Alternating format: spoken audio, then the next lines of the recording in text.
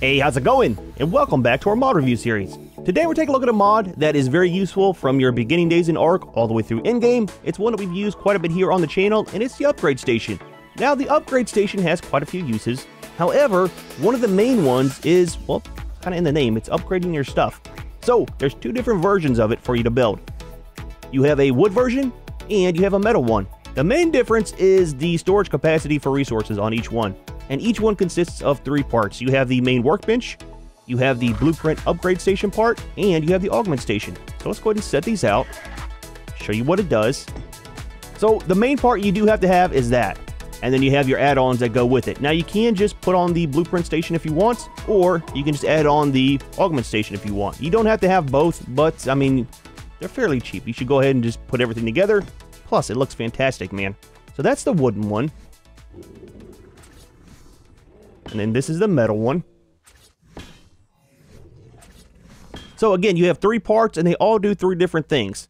The capacity on the metal one is 1,000, and then the capacity on the wooden one is only 500. And that kind of affects with whenever you're doing upgrades and stuff. Sometimes you need a ton of space for doing augments and whatnot, so it's definitely better to have that one. But you can kind of customize it. You might have a primitive looking base, so you'd want the wooden one. So it's nice, man. It's nice. It's good to have options. And then in the menu here, there's also a manual. It costs a whole 1 thatch. Hopefully that won't break the bank making it, but it'll kind of explain more to you as well. Kind of some of the stuff that we're going over today. So, as for this, in the main area here, you have your upgrades for your items, and then you can also salvage items. It's another feature of this mod. So it's kind of good because like grinders, like the little grinder and everything, it's kind of more like a mid-game type thing because of it being locked away and then the cost. This is super cheap to make, and it does the exact same function. So, super nice on that. And then as for your upgrades, we'll take a look at that here in a minute. Top part here, you can take fully built items, click on it, and create a blueprint from them. Again, we'll take a look at that here today. Very nice feature. That is the main thing I used it for. You might find something that's already built, right? A very nice shotgun or a piece of armor. You don't want to risk losing it because you got it out of a drop. Bring it back here, throw it in, make a blueprint, and now you can craft them forever. Down here is the augments. You have everything from armor augments to weapon augments. It helps out with durability, your different thermal ratings on your armor, and stuff like that. Damage on your weapons as well, or your picks. So it all has different resource requirements, and they all do different things. There is a cap on how much you can actually upgrade something. One thing offhand I know of is the hazmat. Unlock that.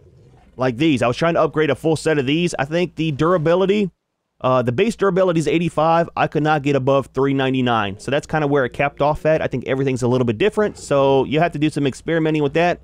But you can't upgrade your 85 primitive all the way to 5,000 durability. It's just not possible. Which is a good thing. There needs to be limits on stuff, you know? Keep things from getting out of hand. Let's make a couple picks to experiment with. Just make 4, that should be plenty. And then let's grab a saddle.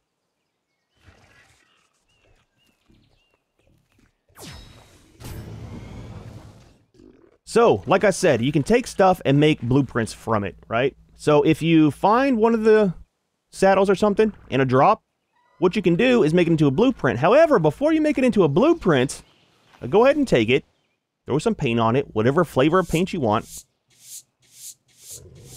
Because whenever you're done, and you throw it in here to turn it into a blueprint, it's going to actually copy all of the colors as well. That's the main thing, that, like I said, that I use, because I like doing all painted saddles for my boss fights and stuff. So instead of making all the paint to paint up 20 different saddles, you make one, then every time you make a blueprint, it doesn't increase the cost. You get some resources back, plus you've got a painted blueprint. So it's nice, man. It's nice. It's a very good addition. I kind of like that. And then as for down here, salvage items, same thing. You just click on it, click salvage, and it'll give you all your stuff right back here. It's nice, man. It is very, very nice beginning for salvaging stuff, because there's a lot of loot drops, man. You should be doing a lot of loot drops to find stuff, and instead of just trashing it, bring it back, help you out with gathering some resources. Use them from upgrades later. And then the next part of this is the upgrade station. So, click on your item, attempt to upgrade. It's going to tell you up here what you need. So right now we just need some metal ingots, some wood, and some hide. Let's go ahead and grab a little bit of each. A little bit of hide. And a little bit of wood. So this does get more expensive with each item too. I mean, we are just using primitive picks. So it's going to be a little bit cheaper. So what you do is every time you go to upgrade this, you have a chance for this to jump from primitive. You can jump all the way up to Mastercraft or Ascendant on one click. You also have the option for it to stack with a reduction in cost. So you might get 25% less cost. And then on that just one click, you get all the way up to Mastercraft, right? Which saves you a ton because whenever you go to click on this, it's going to use a ton of resources just for upgrading, you know? And like there, we went from the regular up to 197 on that. Attempted again. We're at 217. See up there? We discovered an efficient upgrade, so all of our requirements are reduced by 25%. So that's going to be super cheap versus another blueprint that would be at the same rating. So it's less cost, you know, whenever you make this into a blueprint. So we're at 410. And there we go. We maxed it out at 464.5. So it's not too bad. 250 on the durability. However, there's always more. Let's get rid of some of this stuff just so we can see. So you can come over here after you're done upgrading like that, and you can still put more upgrades on it. No, like I said, it can get very broken very fast. You got to kind of limit yourself, which is the downside of this mod. It kind of makes it to where you don't need to go out and find drops and stuff. You can make everything here at home, which is a good thing for things like Magmasaur saddles where you don't find very often, or chainsaws and loot drops, or even like Thyla saddles, right? But at the same time, it makes it to where you don't really go out to look for them. So let's go ahead and take weapon durability. Let's just make 3 of those. And then let's find the one for damage. We'll make 3 of those. So our durability right now is 250.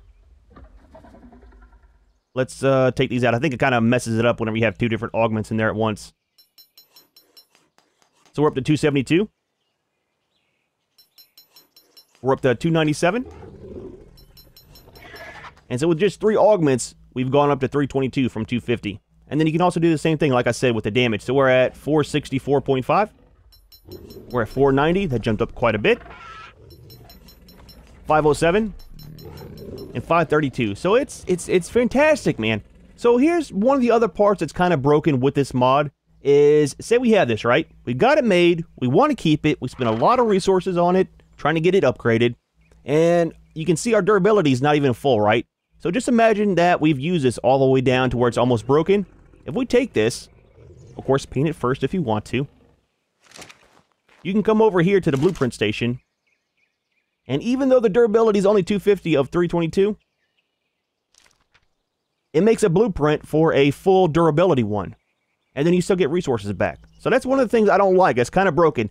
So one of the other ways to make blueprints is you can, if you use S+, is you can use one of the blueprint makers, like this. And you can edit your INI file to where you can actually use this to make, instead of just structures, you can actually make normal blueprints. But if I would have taken that pick and put it in here, and it was at 250 of, what was it, 322? And I made it into a blueprint, that would only be locked in of making new weapons at the 250 of 322.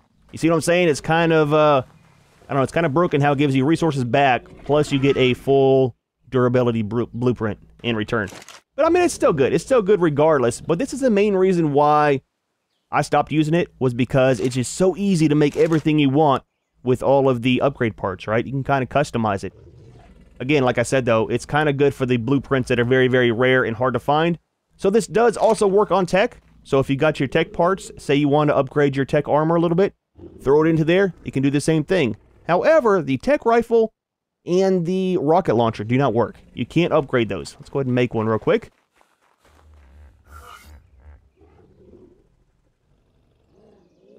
I never use rocket launchers, that's why I don't have one on hand.